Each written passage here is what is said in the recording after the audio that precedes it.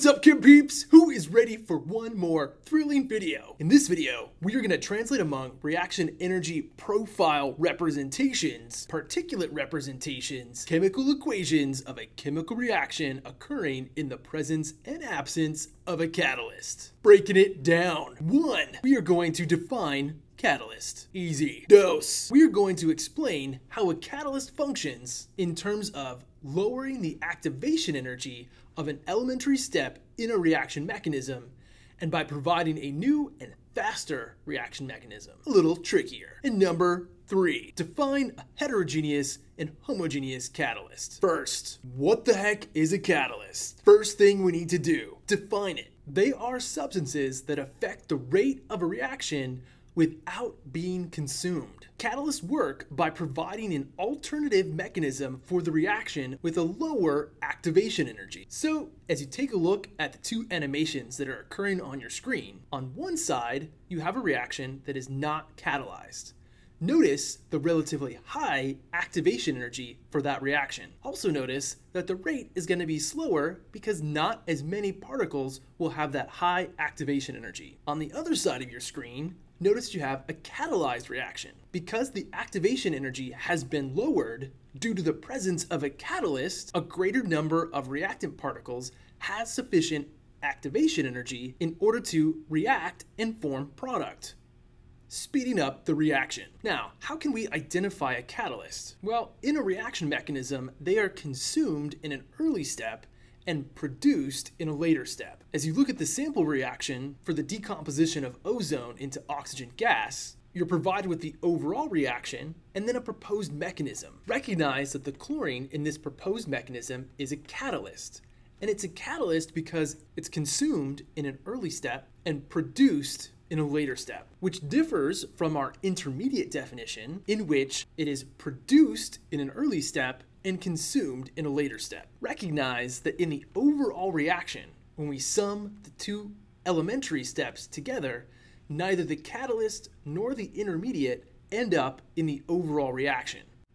Boom! Catalysts. Now, you're often going to be asked to think about catalysts and how they're represented in energy profiles. In an energy profile, they're going to lower the activation energy, which again means that a greater number of particles will possess the required minimum activation energy, and a greater number of collisions will therefore be successful. Come back to this thriller animation. This is essentially how a catalyst works, and what you're looking for in a catalyzed reaction is a reduced activation energy, a lower hump. Now, each step in the reaction mechanism is represented with its own hump in the profile. So as I come back to this reaction mechanism that describes the decomposition of ozone into oxygen gas, recognize that the catalyzed pathway for this proposed mechanism reduces the activation energy in order for the reaction to proceed, and there are two humps, one for each step of the mechanism. The slow step will have the hump with the higher activation energy. So again, as I come back to my mechanism to describe the decomposition of ozone, and I think about depicting this in an energy profile, recognize that the second hump, or the slow hump, will have the higher activation energy.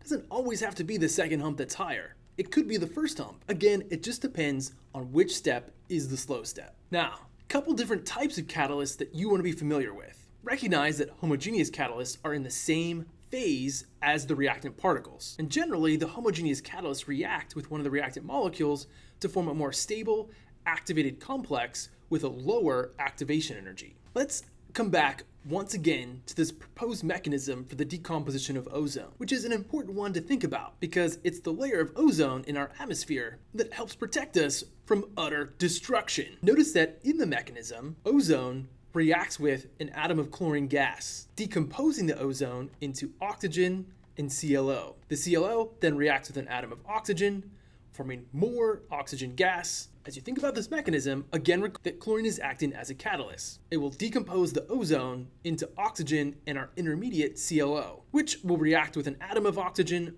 forming more oxygen gas, and our chlorine will be produced in the final step. Again, an example of a homogeneous catalyst because it's in the same phase. Take a look at this thrilling animation that illustrates this process that occurs in our ozone layer here on Earth. It's also an important illustration as to why chlorofluorocarbons were considered so hazardous when it came to the depletion of our ozone layer. The chlorine in those chlorofluorocarbons catalyze the decomposition of ozone. Check it out. Chlorine decomposes the ozone into oxygen gas. That's step one. The ClO then reacts with an atom of oxygen to form more O2, but then there's our catalyst ready to do some more destruction. Take a moment, pause the vid, think about it. Heterogeneous catalyst, on the other hand, is one in which the catalyst is in a different phase than the reactant particles. Heterogeneous catalysts will often hold a reactant molecule in its proper orientation so that the reaction can occur more quickly. Sometimes they also speed up the reaction by helping to break bonds. Take a look at this animation that's going to repeat on your screen. Your catalyst is this solid nickel. Ethene and hydrogen adsorb to it, again sort of holding those reactant molecules in place, allowing for the reaction to occur. Allowing for the reaction to occur at a faster rate, faster than it would without that solid nickel catalyst. But again, heterogeneous because the reactants are in the gas phase, the catalyst is in the solid phase. And lastly, I just want to mention that there are a lot of biological reactions that require a catalyst to proceed at any reasonable rate. Many times we reference the catalysts in a biological sense as enzymes. And again, enzymes generally work by allowing the reactant molecules a surface at which to adhere or adsorb so that the reaction can occur. In biological reactions, oftentimes the reactants are very large and complex.